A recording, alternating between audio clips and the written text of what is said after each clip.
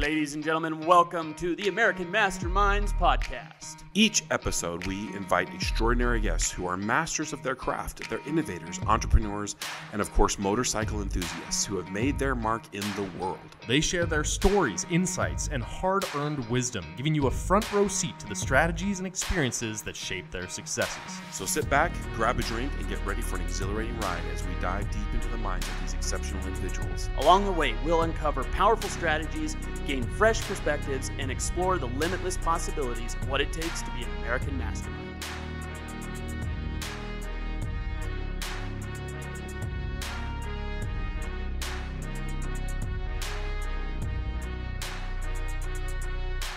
Ladies and gentlemen, welcome to the American Masterminds Podcast. I'm your host tonight, Topher Sheeler. I'm here with my co-host, Mr. Rob Adams. What up, what up? We've got Scott Watson up on the sound deck this evening. And ladies and gentlemen, we have a very special guest tonight.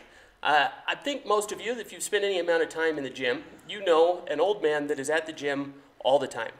Our guest this evening is my old man friend from the gym, and I have the pleasure of spending at least 2 or 3 days a week with Mr. Ken, and he is full of wisdom, and tonight we are going to find out about that wisdom.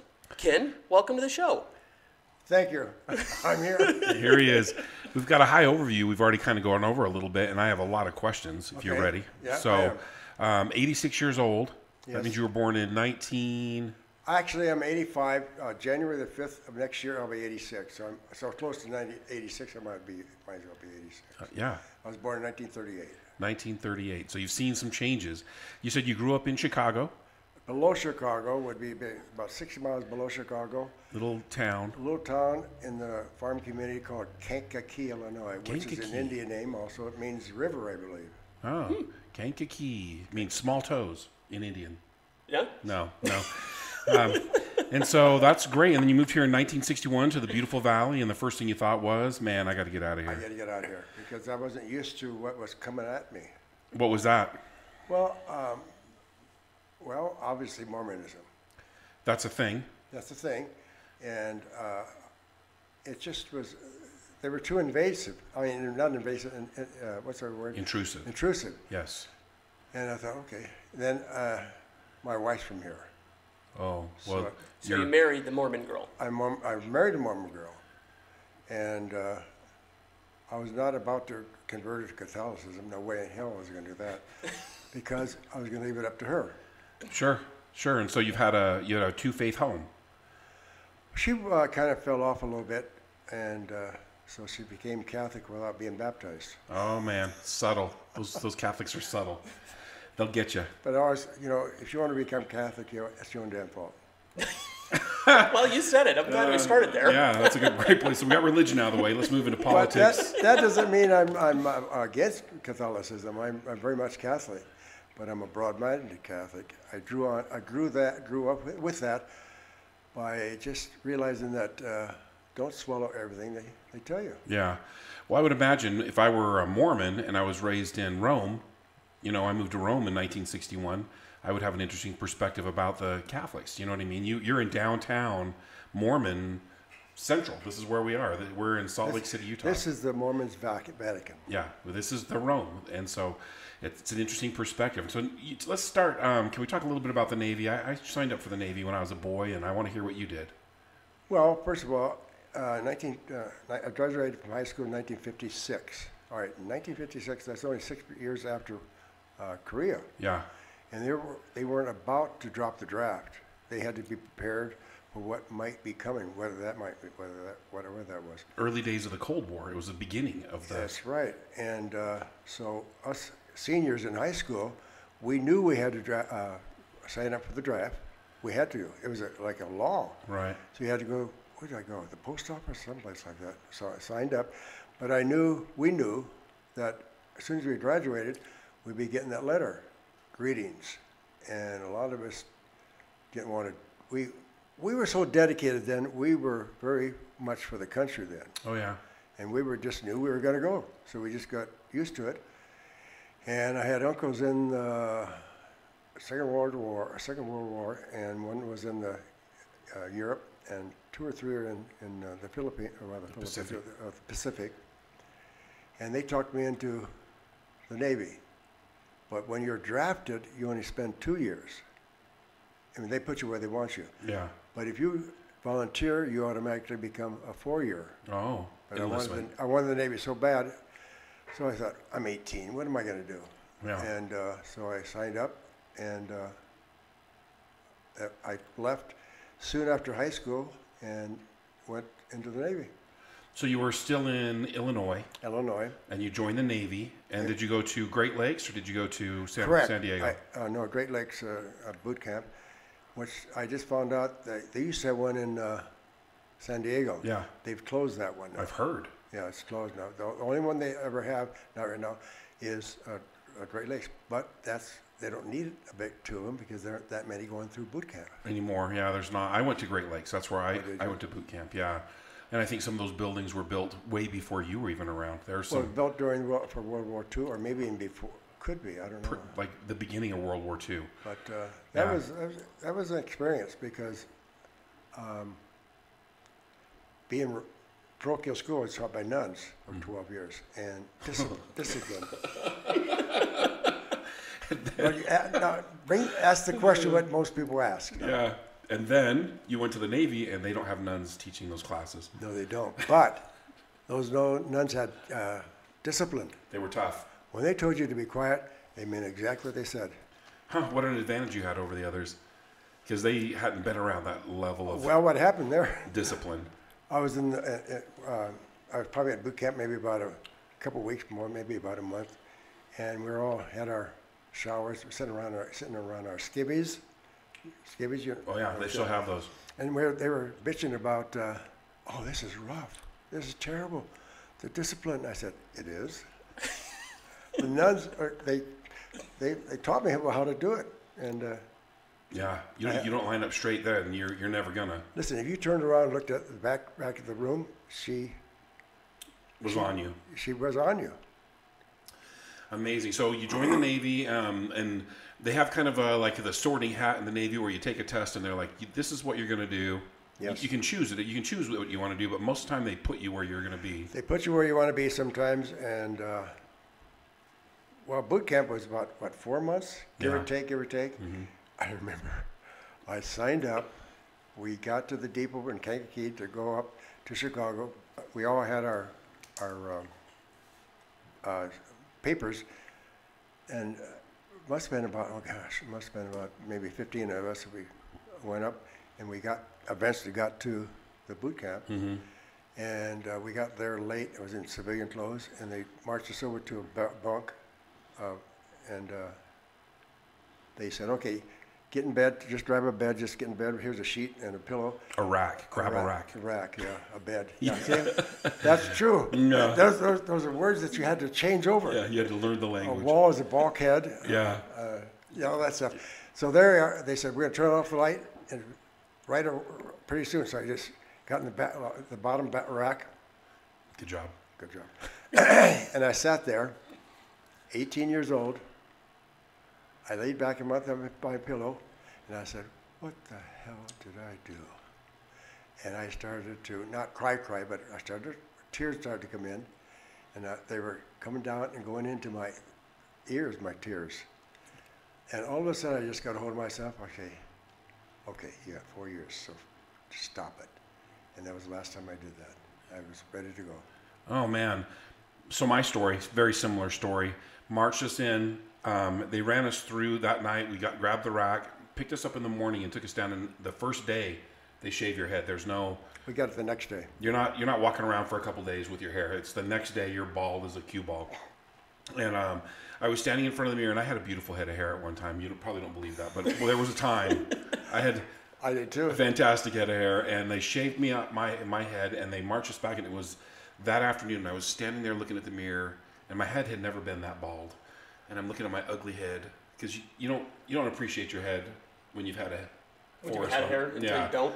Just looks like just a terrible accident happened. And I got emotional. I started kind of tearing up, and then I'm like, well, I'm here now. And that was it. It was a switch. You throw that switch. You had to face it. Yeah. It's like, oh, I'm going to leave tomorrow morning and go back home. No, you're not. No, you're not. No, you're in lockdown. You're late when you put that hand up, the right hand. I swear, blah, blah, blah. Yeah. You're in. Your property. You're damn right. Of the United States Navy. Right. Yep. You have your number stamped right on you. They label you clearly. Well, you never forget your serial number. No. Yep. I forget my Social Security number once in a while, not the serial. You got that locked in. Yep. So what'd you do in the Navy? Well, I eventually got the, just before we leave boot camp, they tell you where you're going to go. And so I had to go to Japan, to fly over to Japan and go into Tokyo. And our ship hadn't came in yet. It was down in Australia going to the Summer Olympics. And so we waited for it, and finally it came into Tokyo. What was your ship? Actually, Subic Bay. What was your ship then? It was a USS Bremerton, Washington, named after that. CA-130. Is that a frigate? No, it was a heavy cruiser. Oh. We had 1,000 men on that thing. Oh, wow. And here it comes, and I boarded the ship on my birthday, January the 5th, 1957. 1957. So I'm thinking back to 1957 about like the, the Bay of Pigs and all of the different. That's Kennedy, though. The Berlin Wall crisis, all the things that were kind of happening post-Korea, pre-Cold War. There was a lot of things in the early 60s, late 50s that were going down at that time. But did you feel safe, or did you feel like you were heading into trouble? No, because I realized that Korea was over with. Yeah. See, Korea was between 1950 and 1952. And 1956, when I graduated from high school, nothing was going on. It was quiet. It was nothing. Huh. Vietnam hadn't started. I think, I should have Googled this, but I think the Subic Bay was having troubles. Yeah. And I think they closed it for some time because... They fired on that, what'd they fire on? They fired on a carrier. Yeah, they did. Something... I can't remember the name of it. Anyway. All peacetime. Yeah. And so, who was the president then? I can't remember. I think it was Eisenhower. Eisenhower. That sounds right. Yeah, it was. And he said, now all you sailors, you're ambassadors for the United States. Because we weren't doing anything. We pull into a port and... Cause trouble. Yeah, you did. Oh, man. Let's just be honest. You're wearing the American flag and you're trouble wherever you go. Well, as a group, no, I behaved myself. I believe you did. I did. But as a whole, in the Navy, there was places that we were getting off the boat, and I was just like, this town will never be the same. No, it won't be. Yeah.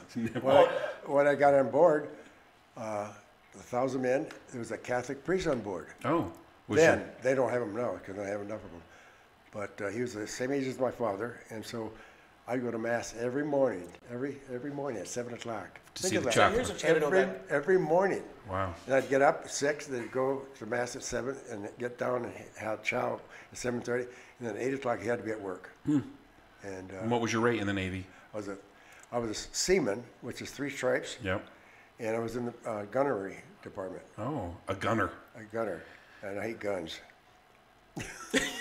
I do. What kind of gun did you work on that? Because the gunners are very specific. Like you are over the Sea Whiz, or you're a 16-inch gunman, or you're a missile guy. 16 inch is the heavy cruiser. I mean, a battleship. The battleship. The heavy cruiser is an 8-inch, and then they had 8-inch, 5-inch, and 3-inch. And on Arizona, on the battleship, they had the 16, they had the 5s and the 3s.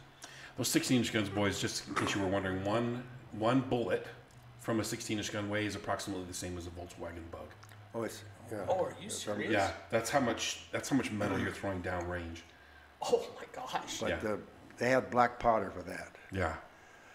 And ours was just a 5-inch. It's probably only about, I'm trying to think the length of it, about a foot and a half in that neighborhood. And they had a powder keg behind that. And it goes up. There's 2 of them in the 5-inch, but it's covered. So those are about 60 pounds? Just the shell. It's heavy. So yeah, it's a heavy. You couldn't put the little weak one. Yeah. You had to get somebody that had a little muscle. Yeah, one of the big gunners. Well, there's 2 men.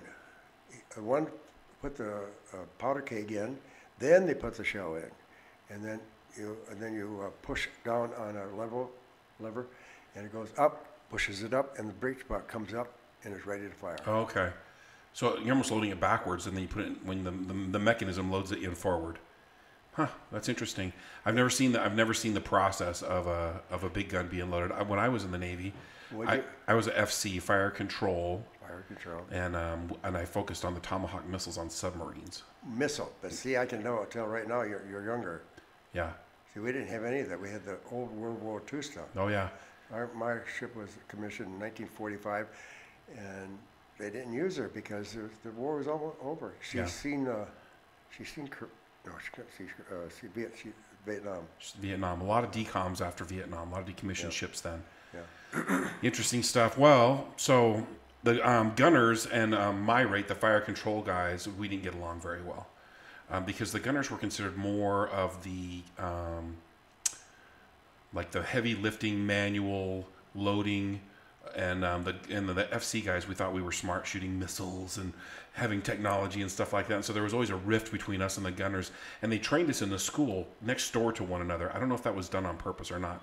And so there was always like basketball games, rival soccer games, and football games. Really? We didn't have that. It was and my school, the school that I went to for FC was 2.5 years long. That's how long the school was. Really? Yeah, after boot camp. And you had what? A little, not quite 2 years later. And the 8-year enlistment then. Oh, really? You spent 8 years? Yeah. Why didn't you go in for a career? Because I am not good at being told what to do. You didn't go to private school? I didn't go, yeah. There was no nuns where I went to school. I wasn't good at it. I just took it, I just handled it very well. I could handle it. I just struggled with it a lot. I got, you know what? Actually, I did really poorly at it. Now that I think back on it, I got sent to a lot of remedial trainings because I just opened my mouth and I would just be like, that's not that good of an idea. Have you considered maybe we should do it like this, sir? Oh man, I was too smart for my own good. But I got away with shit sometimes because they consider me as the good little boy going to mass every morning. I remember one time we were going to tug off and go to overseas. We spent 6 months in the States and 6 months overseas, so I took 4 of those. And we were about ready to leave maybe in about 2 or 3 days. From shore duty? From Long Beach, California. That was our home port. And so I wanted to go see my relatives who happened to live there. And so they told us we had to be back at 6 o'clock. I thought they said 8 o'clock. And so I'm coming back from seeing my relatives, and I walk up, and there's no one gangplank. The gangplank. Yeah. Gangplank. Up. Usually there are about 3 of them up there. I said, what's going on? And I walk up. I said, permission to come aboard. He says, well, sailor, you're late. You know that. Yeah. You have to go down and see the lieutenant commander. Oh no. So I went down. He says, Ken, what are you doing here? And I told him. He said, I know you too well. You didn't do it on purpose. Get out of here. Wow, that is lucky. Usually, so guys, just so you know, the lieutenant commander is sitting at the duty desk, and everyone who's tardy comes in drunk. Like he's the bad cop. You do not want to see the guy at the duty desk ever in your life. I got busted because of the duty desk. Oh yeah. Busted? What do you mean by busted? I became an E3 a few times. Really? Oh yeah. Yeah. Yeah. Wait, what's an E3? So he was a seaman. That's 3 stripes. You step into a third-class petty officer, and they get busted. Back and forth? I took that test. I couldn't keep my mouth shut. I took that test. Mm-hmm. I was a seaman, and I thought, I'm a gunner's mate. By the way, a gunner's mate, you stood no watches, no KP. Your whole dedication was that gun. Yeah. They didn't want you to do anything but take care of that gun. Clean it, paint it, polish it, all of the things. It had to be ready. Yeah. For what? But that's about it. That's a pretty good duty. Yeah, it was. Yeah. But I remember one time, eventually I was in control of that thing. Well, wait. First of all, I was going to say a seaman. No way in hell I was going to do that. So I studied. But during peacetime, you had to hit a certain score, like 93. And so advance. Yeah. And so I studied. I think I got 89. Was a passing, but it wasn't 93. So I didn't make it. Yeah. Then I studied really, they give it out, I think, every 3 months, whatever it was. And so I studied. I got the 93 and I advanced third class gunner's mate. I wanted more money, but it's more responsibility though. Oh man. So listen, when I was in the Navy, I remember I got out of high school, joined the Navy. I got an incentive to get to my job. I was smart, and so they put me in a good job, and so there was an incentive or an increase in pay. And I got my first check, and it was like $532. High rolling. And I was like, Mom, you can quit your job.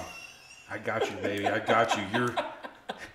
Your baby boy is made good. Because I had never, not a lot of money. But they're paying for all your food. You know what I mean? They pay for where your you clothes, stay. Everything. Everything is paid for. And so it's just like, this is money that I'm going to get in trouble with is almost what they're doing. It's like they're giving you incentive to ruin your life. Most people, I blew my money, but I didn't do it foolishly. Like I came home a lot. I would travel back and forth a lot. I enjoyed coming home for Christmas. You weren't out of the States then? No, I never. There was only 2 or 3 of us that could do my job and we were on the West Coast. And so that's too bad, actually. Yeah, I think I missed out on a good West Pack. You did, because I seen I saw the world, man. We did. Yeah, so I think if I could have done that, I may have stayed in. I may have stayed longer, but if I got another assignment in California, oh please, because we would just go out on sub tenders. The subs would pull in. We'd pull the sub in. I would go do my job, and I'd get back on the sub tender, and then we'd go home.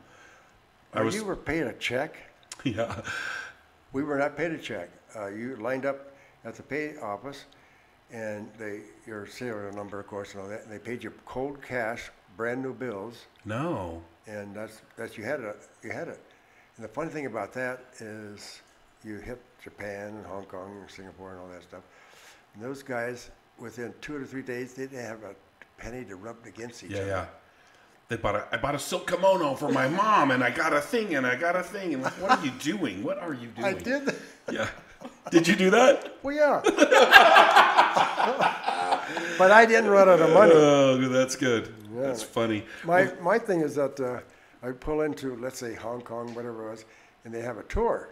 So I thought, well, I'm going to go on that tour. Oh, yeah. I always went on the tours. Then the next night, I went out with the guys and drank. There you go. And that's where your money goes. But, yeah, and I never got drunk until I got in the Navy. My first time I got drunk, we went out some drinking and all that stuff. I remember going, I can't feel my lips. Were you in Asia? What? Were you in Asia the first time, or did you get drunk while you were still I was overseas. Overseas. Yeah. Oh my gosh. Memories. Well, they didn't really actually give us a check either. They would just say, this money's been deposited in your account. And we were all part of the Naval Federal Credit Union, and we all had our little debit card. We didn't have that. Yeah. We didn't have that at all. Pretty high tech. It is. Well, see, then I went down and made arrangements. I said, all right, my bank and all that, I want you to send a lot of money. I didn't need money I wanted money, but I didn't need the whole package. So I sent most to my bank. And that's how I built up my savings there. Smart. But when I got third class, I got more money. Yeah. It's not a lot, but it's more. At least it's money, not screwing it off. Right. Well, that's amazing. That's a great story. So then you did your 4 years, and you're like, that's it. I've had enough. I'm out. Yeah, it was.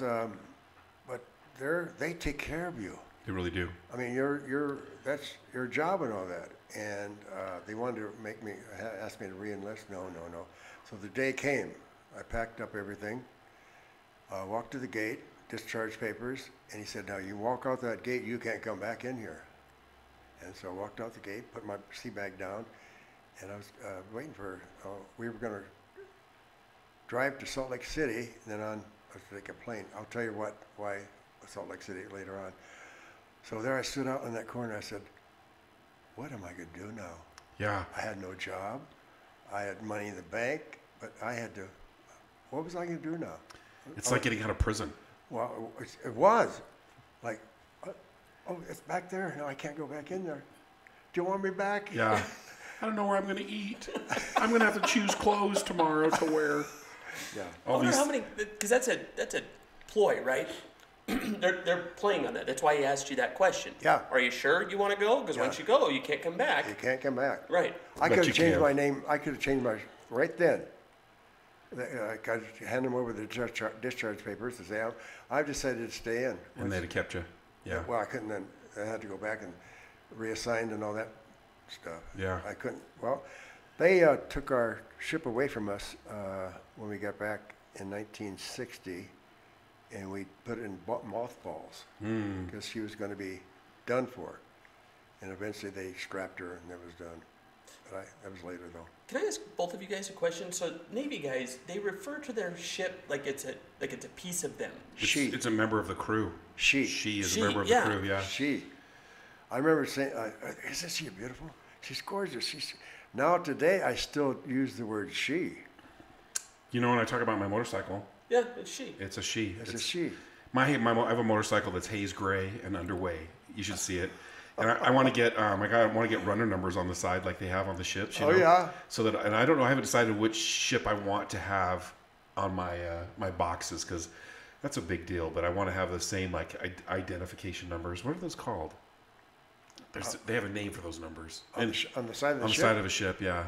I don't Can't know. remember. Anyway. Well, identification obviously is Yeah. the CA-130, but the CA is not on there. Only the 130. Yeah. Big letters. See, Yeah. when you looked at a ship in a distance, you could tell it was the St. Paul or. Yeah. The USS, whatever. Yeah.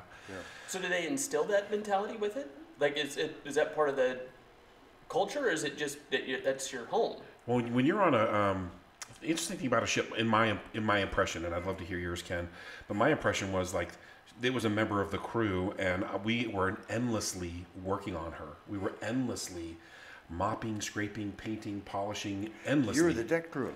Being one of the low class men in my rank, I got to do all the stuff, that the chief didn't want to do, and so it's like, hey, we're swabbing today, and you've got this area up here, and everybody pitches in. No, there's not a time when you don't have to help somewhere in the ship in some regard. Where you're needed. And That's right. that means you could be working in the kitchen. I've peeled billions of potatoes. I've done it. But see, that's why I wasn't, because my whole dedication was that mount. I had mount 55. Yeah. We had 1, 2, 3, 6. We had 6 5-inch 38s. We had I can't keep the count. Maybe 8 3-inch. They were aircraft. They were little. Yeah. And we had 1, 2, 3 8-inch, 2 in the front and 1 in the back. And one time they put them, they pointed port side, all 9 of them, and they said, we're going to fire them all at once. You could actually feel the ship Pushing the ship? Oh, I believe it. But it went. Vroom. Yeah. Yeah. And you kind of black out for a second and forget your middle name. Wait. You know what I mean?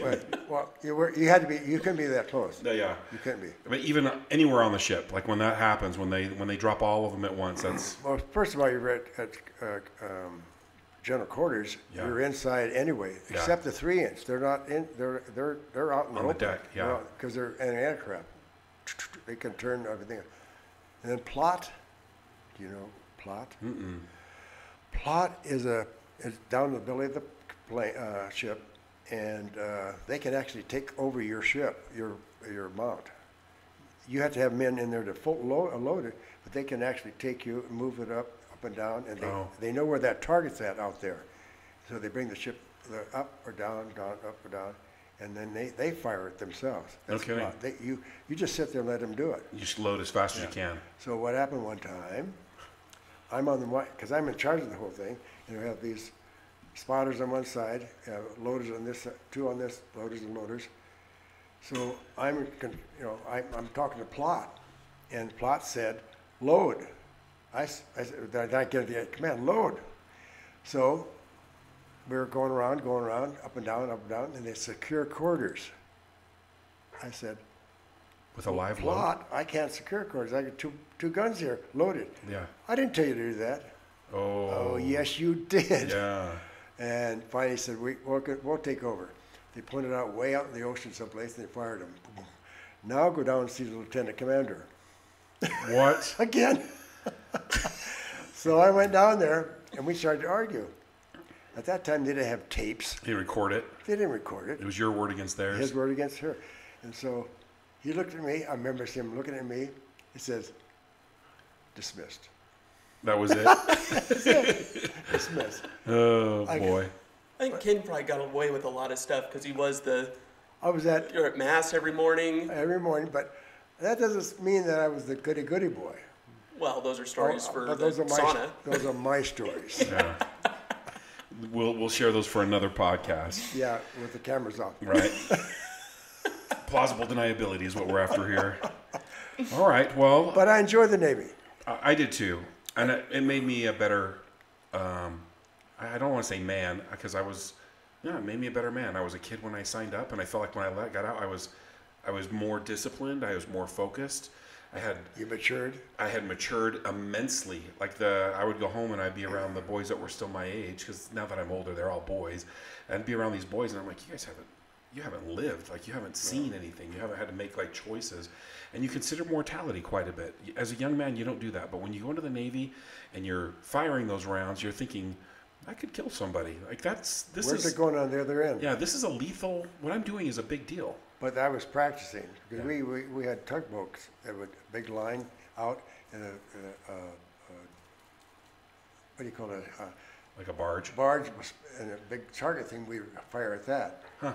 And they knew that we weren't going to fire at the tugboat because they could control that. But we did fire. We got to fire our own mount, but to make sure we weren't going to go over to the tugboat. Shoot the tugboat. Could happen. It's the Navy boys. Well, it could have, but it didn't. Yeah. Yeah, I never got to fire off any of the weapons I was trained to. Thank goodness. Those are nuclear-capable missiles. You know what I mean? I'm grateful that I don't have to weigh that in my conscience. I don't know how that would change me to think about. The Navy's the real deal. I love the Navy. I'm proud that I did it. I still feel a tremendous amount of pride in the country, I think, because I did serve in the military. Well, even as crazy as life has become, I still love the United States. I still am grateful for her. Your age is talking to you. Yeah? Let me hear it. Well, because you have that when we signed up to go to the Navy, we just went. Yeah. It was like we didn't bitch about it. We didn't go to Canada. Yeah. Yeah. We just took it. We're 18. I was 18. I was 6'1", 140 pounds. Can you imagine what that looked like? You whistled when you walked. And so immature. I wasn't even shaving. Yeah. I was so. You were a boy. I was a boy. I look at my grandson now. He's going to be 18 pretty soon. I'm looking at him. I said, "That's when I went in the Navy." Yeah. And I did go in the Navy, and that was it. Yeah. Yeah. But you know, when I got out, I took a picture. I went and seen my aunt the day I was going to go in. And the day I got out, you put those two pictures together, it doesn't even look like the same person. Different person. Boy, I went from 140 to 180. Wow. Huh. But no fat. It just You became a man. yeah. That's amazing. Yeah. Well, let's fast forward. I want to jump ahead. I could talk about the Navy all day. I really could, because there's so many stories. And did you have, remember that one? Yeah, all those things. What I want to talk about is something that Topher brought up. I'm a little bit of a gym rat. I love to work out, and I think I've got my my discipline or exercise regimen from like when I was in the Navy, because you exercise. They exercise you regularly, if you want to or not. You're going to do PT every now and again. No, man, I was in a different Navy than you. You were in a different Navy because that was never brought up. That was never done. In boot camp, I did a lot of it in boot camp, and I thought I was going to do it. We never got in line and marched anywhere. We never did that. They tell you to go back get off the ship and go on the dock and get in line maybe. For inspection, but that was about it. Something like that. Whether it was inspections different. Yeah. But I remember one time, I was in the 5th Division, and they had muster and all that. You have to go up there, and the admiral was going to come and inspect us. So we went in between lines, and he called me up front, telling me to turn around and look at the guys. They said, "Next time, I want you all to look like this guy." What? But that's pressure, because I know I was going to get shit when I got. Yeah. You son of a bitch. Yeah, good job, Allie, over there. Done with that. So here we are at the gym. You're going to the gym regularly. Why are, at your mature age are you attending the gym so regularly? There's a lot of young people that don't go. I know that, but in order to somewhat stay young and keep it going, you have to. I don't use heavy weights though. I have 6 machines I work on, and I don't go over 30 pounds. So it's more reps? Yes, that's right. It's just movement is the main thing. You keep it going. Do you spend time stretching? Do you spend time like staying limber? I limber? don't stretch other than on the machine. That's my stretching. That's all I do. All right. Topher stretches a lot. Yes. A lot. And which is, that's his thing, and mine is just keep six machines going. My female doctor, she said, at your age, exercise, but don't go over 30 pounds. So, okay, fine. Sounds good. Fine. And in your exercising, have you had health problems along the way? Have you had heart problems or high cholesterol? Like you seem like you're in great shape. I am so healthy, it is beyond belief. Yeah? I just took my blood pressure, 124 over 72, and I took the second one, it was 109 over something, and I don't take no medication whatsoever. No prescription medication at all? Nothing. You take vitamins?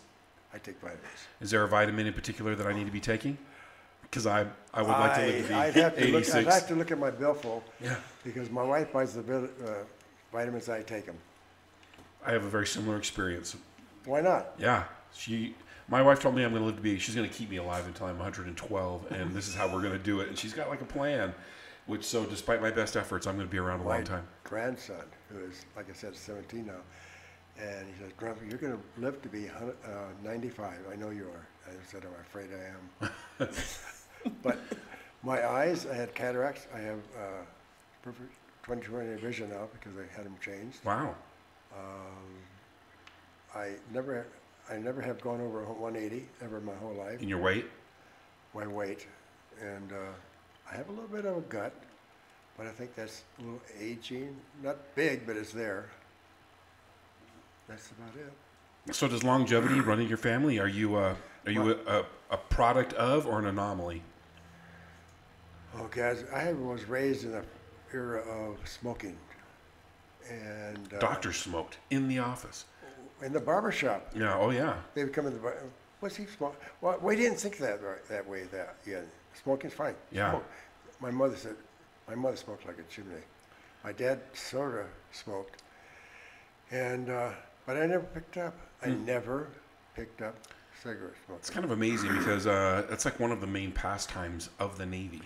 You could get tattoos, learn how to swear, or smoke. I never got a tattoo. You never got a tattoo? You still don't have one? I don't have one.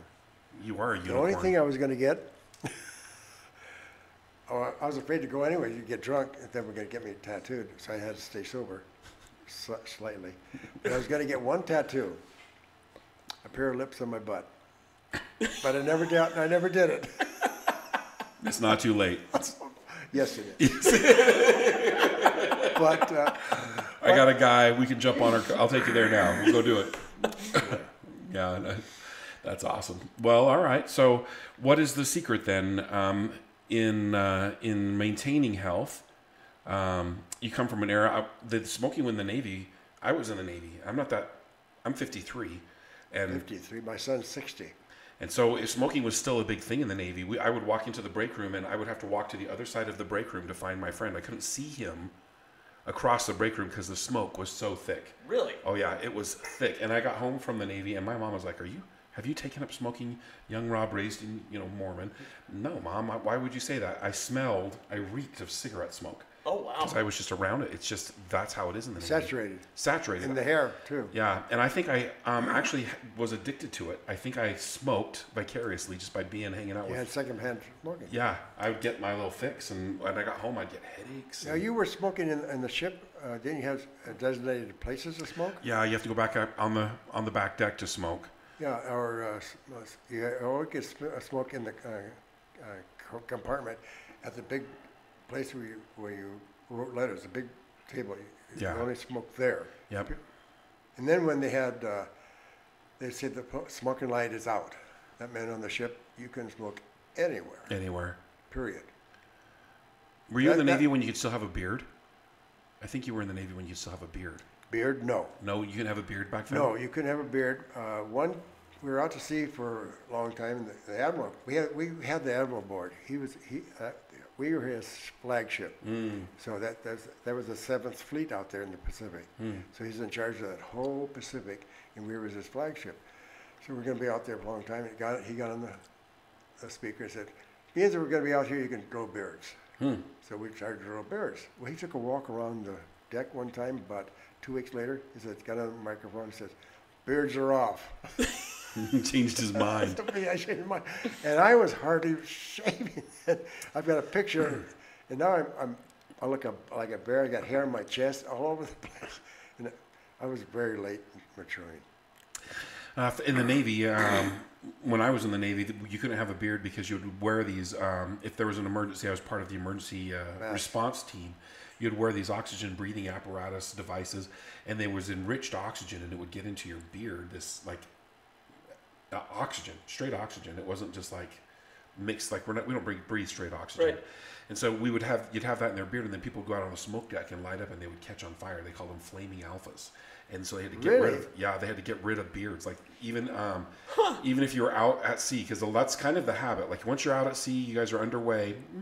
We're not that worried about it. When we pull in or when we're on shore, everybody should clean up because you are a representation of the fleet. We had to because of the admiral board. We had to shine. Yeah.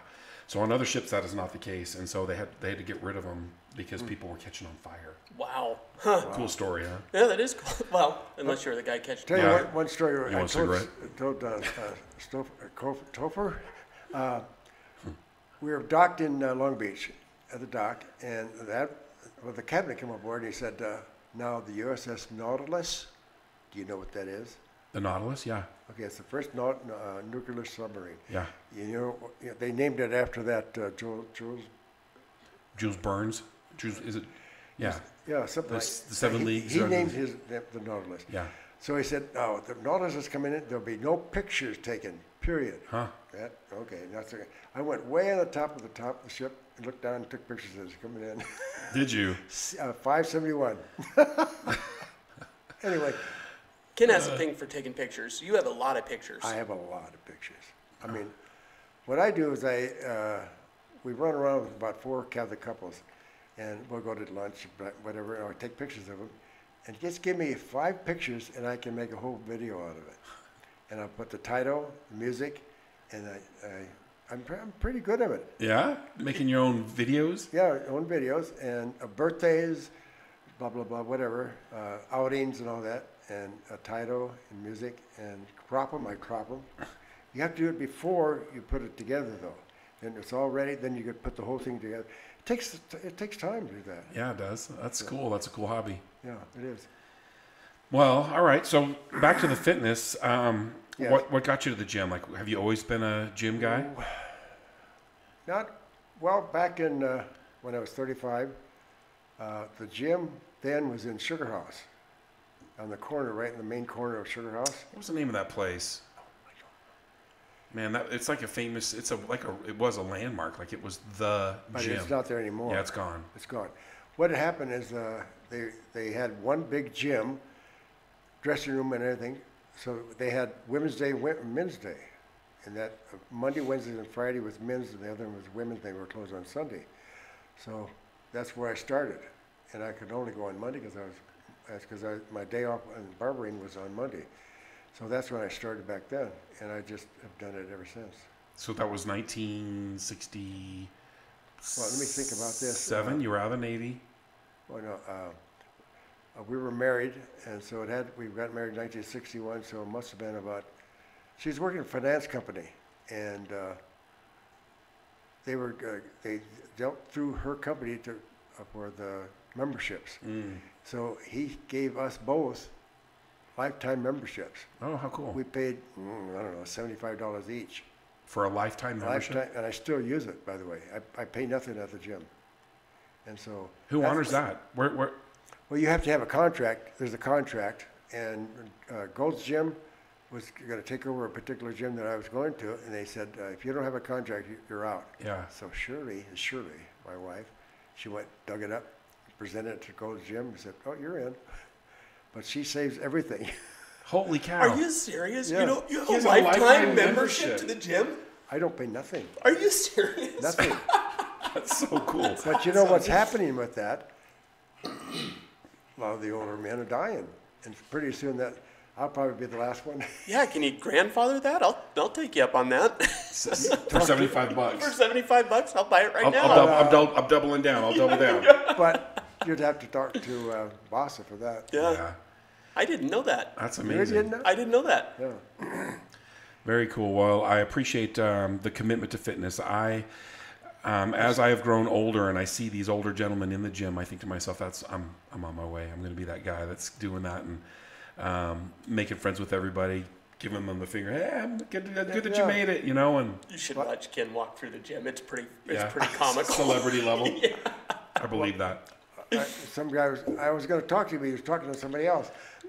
But I picked that up in barbering. You have to realize that. Because in 40 years, you come in, you cut hair. I was fortunate to be on the East Bench, and our clientele was presidents of the university, a lot of the apostles. I cut a lot of the apostles of the Church of Jesus Christ of Latter-day Saints. Sure. And I had a ton of Catholic priests I cut.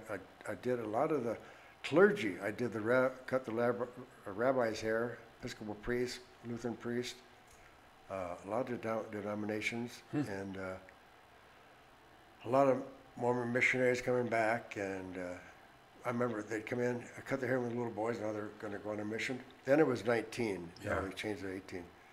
And they said, "Ken, should I go on a mission?" I said, "You're asking a Catholic barber to go on a mission?" I said, "Yes, go on that mission." I think I've thought a lot. I also served a mission for the church, and I think that everybody should do some service. If it's not for a church, it should be for the country, the Peace Corps. I don't care. But at that age, it's important that you learn that Yes. you're not the only thing in the universe that matters. That's right. And that service is the secret to happiness. It is. It really is. Well, then I realized I was cutting Russ Ballard's hair, Neil Maxwell's hair, and I cut President Kimball's hair. Oh man, he was my favorite one. Yeah, How was he? Was he a nice man? Oh, I treated him like he was just a little grandpa. Yeah, he That's looked like all he was. Yoda. And I was cutting his hair when the blacks were given the priesthood, 70-something, I think. 76. And that day I'll never forget as long as I live. We had 6 barbers, quite an exclusive barbershop, and the door flew open that one morning. He says, "The blacks have the priesthood." And another guy, it was a big circus. And that was it. And I was cutting his hair at that time. I never asked him about it. I didn't have to. I just knew it happened. So how'd you get into barbering? You were been a gunner, you were doing all these things, and now What I did there, before I went in the Navy, I had a young guy that was cutting my hair out of high school. And I talked to him about it. I said, I've got to go in the Navy. I've got to get a career. And he said, "Go to barbering." So eventually I got here to Salt Lake and I went to the old Trade Tech on 4th South and off of 7th. That's where it was. It was just an old big building. yeah. And went It's there interesting that the buildings you're referring to no longer exist. They don't exist. A lot of stuff don't exist. Yeah, that's cool. So you went to the barbering school. Barbering school was what, 7 months, a year? No. It was a school year, 9 months. 9 months. And you had regular classes. And so we had a class at the beginning of the day about diseases, circulation of blood, things we're not going to use. Yeah. But then eventually we went to the barber shop, which had about maybe 12 chairs, something like that, and you had to start cutting hair. They just threw some shears in your hand and away you went. Yeah, you did. The instructor was there to help you a little bit.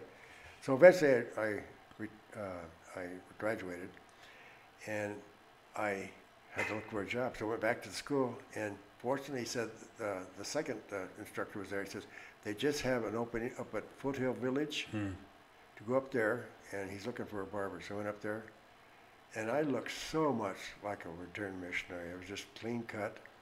Right this way, young man. I walked in. He said, "How soon can you start?" I said, "Anytime." He said, "Start tomorrow." I didn't know what kind of barbershop it was in. And all of a sudden, here comes the governors, the mayors, the doctors, the lawyers. I thought, what the hell is going on? I got slightly shook up because Yeah. I never. These are big wigs. Yeah, and the president of the university and all that stuff, and the professors. Would you know who they were? Were they like sit down and my name is? At first I didn't because I didn't know any of that. Yeah. Because I was still fresh in Utah. Yeah, yeah. But you soon find out who they are. Like James Fletcher. Mm-hmm. Do you know who I'm talking about? I know the name. Okay. I cut a lot of professors. They said, we're getting a new president of the University of Utah. Mm-hmm. And I said, what's his name? He says, James Fletcher. So I'm cutting hair, and this man comes in, sits down, waiting. I get him in the chair. And I said, are you new in town? He said, yeah, I come to Salt Lake to pick up a job here. And I said, what kind of job is that? He said, Over at the school. I'm going to be the president of the University of Utah. Oh, he said it. Okay. Oh, he said it. I said, oh, you're James Fletcher. You know my name? I said, of course I do. Because it's all in front of me. Wow. I had him for 7 years. You were his barber. I was his barber from then on. And he came in one day and he said, I'm going to quit the university and NASA is going to pick me up. That's right. He went to Cape Kennedy and he took over that. Kind of brought him back on task. Yeah, I did, because that's what he did. That was his job, yeah. That was his job before. So he knew I went to see my parents there, and they had a winter home there. So he said, come and see me. Oh, cool. So I went and seen him at the Cape Canaveral. How cool is that? It was. It was Yeah, Cape Canaveral. but John Huntsman was the same way. Oh? He came in one day, and I got him. I knew he was just a businessman, okay? Got him in the chair, and we were just BSing, talking. I said, the dome at the university where they play basketball, they just finished it. And I was talking to him about it. And he said, they're going to name it after me. I said, Can you believe that? why are they name it after you? He says, because I just gave him several $1 million. I think it was $1 million. It was yeah. a lot of money, whatever the price was. I said, that's a good reason. That's a solid And we reason. became buddies, and he let me come up. My wife and I go to all his parties at John Huntsman's when he had parties, and he let us go up to the Delta Center to see all the games. How nice. That's where I met Thomas Monson. Tommy. Well, Did you call him Thomas? well, Mr. Monson? no, because he's an apostle, just an apostle then. Okay. And we hit it off. He'd come in, we go out BS and all that. And he came up to me one day and he said, call me Tommy. And I couldn't do it. Yes, sir, Mr. Monson. No, Thomas. I okay. called him Thomas. And that's where I met Nelson also. You knew Mr. Nelson. Well, he was a surgeon, Yeah, and he dropped it because then he became an apostle. right. Good guy, but very quiet and very dry. Serious. He was a serious character. Okay, there's not going to be a lot of excitement here. Yeah, he was very analytical. That's probably why he was a good surgeon. But he's intelligent, Yeah, sharp, and you're German. Hutdorf? yeah. Peter. Yeah, I like him because I watch conference once in a while. He delivers quite well. Yes. He's not like the regular. He's a storyteller. Yes, he is. I got to meet him at John Huntsman's parties, Oh, really? and he was over in the corner one time, and I knew who he was. I knew all the apostles, and he started coming. I thought he was going to go something. He come right up to me. Huh? Hi, how's it going? I remember, I'm fine. And I met Donald Oaks there too. Huh? That's very That- cool. that My was- mom had a crush on Peter. Well, he's, Uchtdorf. Oh, She was, really? yeah, she's German.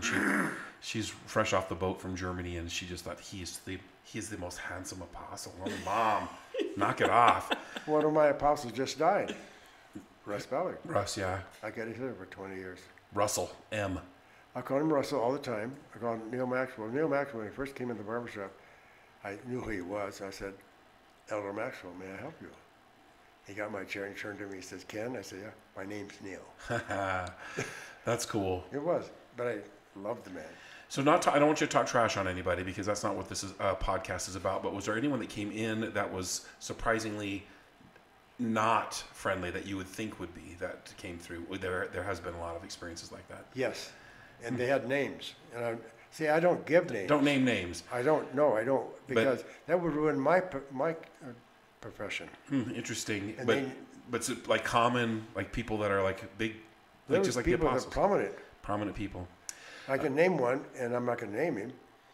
But his name rhymes with No, no, I won't do that. See, All right. they knew they were safe with me. Yeah. Like one time, a lawyer comes in, and kind of loudly, we had 6 barbers there. He says, "Ken, I've got a question to ask you. I want you to tell me the truth." Barber in the back says, "Don't ask Ken. He'll tell you the truth." He'll tell you the truth. And I did. I wasn't gonna pussyfoot around. Yeah. Yeah. Well then, so then the next question is when you're cutting hair, like what was one of the experiences you had that was kind of a surprise? Like it's not always, rainbows and unicorns. There's like some crazy, go ahead, I'm ready. I went through so many divorces, affairs, just people spill their guts. Young, boys coming out to me. Okay. Because they trust me, because they were little boys, and I said, the first thing out of my mouth is, have you told your parents? Yeah. Have you seen your dad? Talk to your dad. You've got to do that. Yeah. I encouraged them. My missionaries did that, some of that too. Now that's not naming names now. No. Okay. Matt, I appreciate that. It seems to me that the era of having that's my barber is not a thing anymore like it used to be. Well, is it?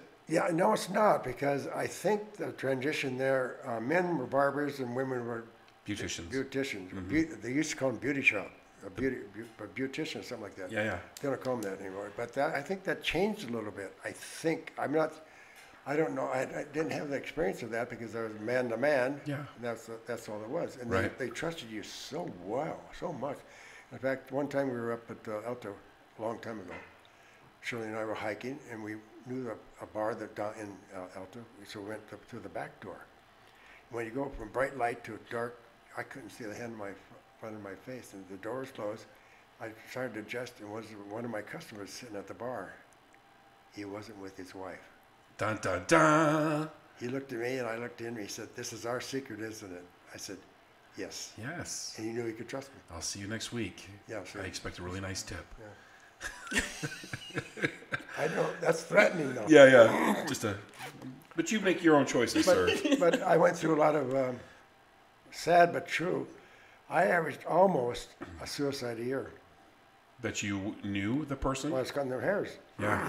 Or if I missed that year, somebody else, one of the 6 had a suicide. Interesting. And all types. You pick on one area. We are in Mormon land. Of course, that would lean more towards the Mormonism. But there was a Catholic young man that committed suicide. We had a dentist. I have to be careful there. That's all I'm going to say. And in fact, 2 of them. Psychologists, psychiatrists. Talking about psychiatrists and psychologists. They're having a big meeting up there at the university all together, which I didn't know they did that. But anyway, they were all done. So one got up and said, "I got to go get a haircut." And they said, "Where do you go?" "I go down to Foothill and get Ken." We do too. Huh. Not all of them, of course, but yeah. They said we should give Ken an honorary degree into psychology. He has more patience than I've got. That's a little truth. That is. I can see that being a little true. Huh. So how did you, so I'm a big believer in energy, people coming in and out of your chair all day, unloading, talking to you, just dropping on you some heavy things sometimes. A lot of heavy things. So how did you stay centered? How did you keep your balance?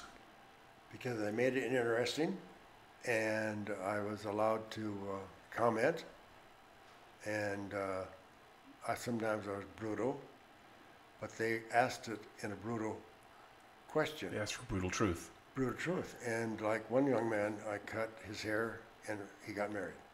Down the line, he got divorced. This is a long time period, though. Got married again, got a divorce. Got married again, got a divorce. This is over a period of maybe 10, 12 years now. And so the last divorce, he got in the chair, and he says, talking about it, he said, "What do you think it is?" I said, "It's you." It's you, buddy. He never came back. That'll ruin a customer. It did. I knew it was going to do it, but I wasn't going to beat around the bush. Yeah. Common denominator in all of these math problems is you, right? Yeah. I had to let him know that, come on. And then one time, this little guy, he gets a great big truck and piles it in front of the barber shop. He damn had to get a ladder to get out. Dropped out, got a haircut. He said, come and see my truck. He said, come out there. And he went to go, should I help you? I should not have done that. Oh. He never came back. Yeah, that's funny though. Oh. Yeah. Well, some of the best jokes will do that.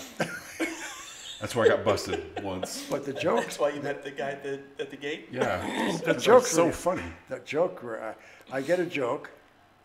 And most of them work absolutely filthy. They're just close to it, but not totally. On the line. On the line, and I'd use it, and the guy didn't. Oh, you told me last time. I killed the joke. I just literally threw it on the floor. Yeah. I didn't use Old it. material. It's time for some new stuff. Well, I didn't know who I last, but when he said it, and then I said, okay, I've got to do another joke. Here comes another joke. Yeah, that's good. That is good. Well, all right. So, So it was just a combination of like you just didn't internalize, you just kept everything in front of you, the person you're having a conversation you didn't with? take it home. You take it home. You would? You would take some of that stress home? Yes. Huh. Because they were dramatic, and they weren't fly by night.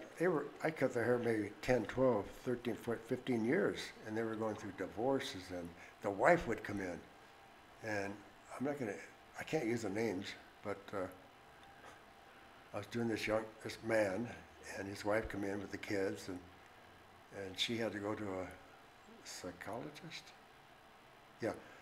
Yeah, and I was doing the psychologist. I was doing the husband, and she was having an affair with the psychologist. Nope. And I just prayed that the psychologist and the husband didn't come in at the same time. They knew each other. Of course they knew each other. And I thought, I don't know how I would handle it. But they never did, thank God. Wow. That's interesting. Interesting stuff. As I've grown older, one of the things I started to do was I would be at a party or an event or something like that, and I would look for the most senior gentleman in the room, which more often than not now is turning into me. But I would go up to the... No, you're not. No, you're not there. It's surprising. I'll look around and I'm like, I'm the oldest guy at this party. Yeah, it's just in this room. Yeah. You're not that old. And so what I would do is I would go up to them and I would ask them this question, and this is the question I would like to ask you. Are you ready? Fine. Tell me something true. Tell me something true. Tell me something true. You've been around for a minute. You've got golden nuggets. You've learned a few things along the way. I want to know something true. True. Life is there. Enjoy it. Life is there. Enjoy it. You know, really, sadness, you bring on sadness on yourself sometimes. Not all the time, but a lot of times I'm sad. Well, what the hell are you sad for? Get out of it. Yeah. And be kind. Like everybody. Times have changed on that, though. I can remember way back when. I remember when World War II ended. I remember when Roosevelt died, April the 12th, 1945. Wow. My dad had his tonsils out that same day, so I got something to relate to it. Oh, well, there you go. I ran up, he was coming home on the bus, we didn't have a car. And I ran up to him, I said, President Roosevelt just died. I remember the end of World War II. My dad had 3 brothers and 1 brother-in-law in the army, or the military. They all came home. So he went out in the front of the yard and took his shotgun and fought 4 shots up in the air for them, each one. Can't do that anymore. It's frowned upon. Yeah. Well, on the farm in the middle of Illinois, you can get away with a little bit Yeah, more. yeah. Yeah. We were living in the city then. That's what I'm saying. Yeah, I was No, living in the yeah, city. don't do that in Yeah. the city. But that's the best thing that ever happened to me right there is moving from the city to the farm. I became a farm boy immediately. That'll toughen you up. It did, and but you rely on all the farm boys, farm guys, and farm girls, and we had a hell of a good time, That's great. like a Mark Twain. Those were the days. Well, let me ask you this: as you look back on young Ken fixing to join the Navy or coming out of the Navy, and he's standing there on the curb with his sea bag, and he's in his I don't know if it was the wintertime when you get out, you get your blues No, on. it was, September. September, so you're wearing your whites. Oh, whites. Yeah. I've got a picture of me coming off the plane. By the way, you got off the plane, you walk down, They didn't have those fancy things to go out. Yeah. My dad taking pictures of me getting off the plane, and that was it. I took off the uniform when I got home, and that's the last time I wore it. Last time you wore it. Right. What advice would you give that young man stepping out on that curb? You can't come back, Ken. You can leave and you can't come back. You're out there now, and you have that moment of like, oh crap. Okay. What advice would you give that young man? Well, get a profession because I didn't have one other than the Navy, and I just had a high school diploma in my hand, and I had to make up my mind what I was going to do. And I met my wife a couple days or about a month after I got, just before I got discharged. So I met her, and what advice would I give myself is move on, try to do good, and try to get into, go to school or get a profession, whatever it may be. And I thought, well, mine was barbering. I was going to definitely go to barbering. And then she came to Salt Lake City to marry me. We got married in the Catholic Church and all that stuff. And we came back to Salt Lake, and I entered it into the barber school. And 9 months later, I was a barber. And you did barbering ever since. The question then that I'm on my third wife. I'm just going to admit it right here on the air. And you said you've been married to your girl 62 years. 62 And years. Shirley is an amazing, amazing woman. What's the secret? How'd you keep How that did you going? do that? How did you get Shirley to begin with? Now that's a good question. Well, see, I was in the Navy with her brother, and we were about 3 months away from being discharged. And he said, she's coming out with 2 other secretaries. And said, can I line her up with you? Because he trusts me. It was good. And so the other 2, he got one of the other girls, and we got another sailor. And we just had a hell of a good time. I was so broke, she wanted to go to Disneyland. And I said, well, I don't have, she paid the whole damn ticket. But I remember the first time I ever seen her. Oh, she pulled up in the Long Beach parking lot. She couldn't come on the base. And so she got up. She was sitting in the back seat, 2-car garage doors. Yeah. I don't think they make them as much as they used to. And the first thing came out was her butt coming out, and she turned around and had that beautiful face. Shit. And then we started to went to the beach. Started with the butt. Yeah. Well, she had to come out. A lot of times you had to come out that way. You had to wiggle out. Yeah. So we went to the beach. We went to Disneyland. We went to Knox Berry Farm. And when I say we made out, we just kissed, just kindergarten stuff. And so she had to leave, went back, and I wrote the first letter to her in Salt Lake City. That you'd ever written? Or you were the first one to write a I letter? was the first one to write. Okay. Then she wrote back. Gotcha. We started to correspond. I have a whole container of love letters. Wow. That's amazing. And it was love. It was just, call it physical love. Sometimes that's the first thing you reach into. You see that physical love, and then you reach that.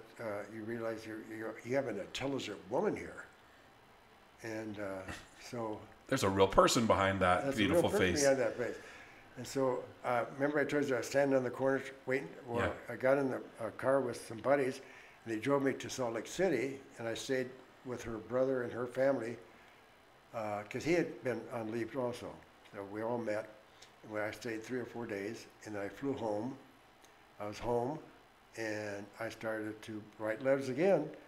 We wrote letters. We wrote every day, and I called her on the phone, and I said, "Would you marry me?" On the phone, you asked her? And so she said, "Yes, I will." So she gave up everything. She sold her car. She lived with a bunch of gals. Rooming a bunch of girls, and she got I gave her a plane ticket. We only met those few times, and she flew out. My mother, dad, and I went and picked her up, and she stayed with my parents. There's 3 bedrooms. Mine was the one end, hers the other end. My mother, dad was in the middle. Oh no! On purpose. Yeah, that was no accident. No. And October, and then we got engaged Christmas Eve. We're going to go to Mimir and Pipir. That's mother and grandma and grandpa. I'm French. Okay. And I gave her the key of the engagement ring in the car and all that stuff, proposed and all that stuff. And we drove to the party. And we showed the engagement ring, and then we went to the priest. We arranged our wedding on April. During Easter time, during that time period, you couldn't get married during Easter time. You had to wait. So we got the first Saturday after Easter, April the 8th, and we got married. It's like that. 62 years? Was it? 1961. How many years is that? 1961. This is 19. Yeah, that's right. Yeah. 62 years. Is it 62? Yeah. So coming up, be 63 in April. Her birthday's on the 4th, and we got married on the 8th. So I never get I just have to make sure what card I give her at the time. So you've been married for 62 years. Yeah. What's the biggest, if you were to give our listeners one piece of advice for keeping a relationship going, what would it be? Oh, gosh. Just love and respect and just listening. That doesn't mean we don't call each other, go to hell or something like that once in a while. We get pissed off, even today sometimes. But what happens there is that and we separate a little bit, and all of a sudden she'll say, let's go shopping. Okay. It's over. It's just, doesn't go on and on and on and on and on. So she doesn't hold a grudge. She's not like keeping score. No. And you're not keeping score. No, if it is a grudge, it burns out like a candle burns out. Just. Is that your personality type, or is that a learned practice? I don't know what it is. I think it might be I don't know. I have to go back to the nuns a little bit. They were neat ladies. And every time I say, oh, taught by nuns, oh, the ones that beat the hell out of you. I said, no, they did not do that. They were neat ladies. If you got the shit beat out of you, you deserved it. You had it coming. You had it coming. You were probably an asshole. But I had aunts and cousins that were nuns. So I was very used to nuns. And real quick, my Pipir was my grandfather. He was 12 kids in the family.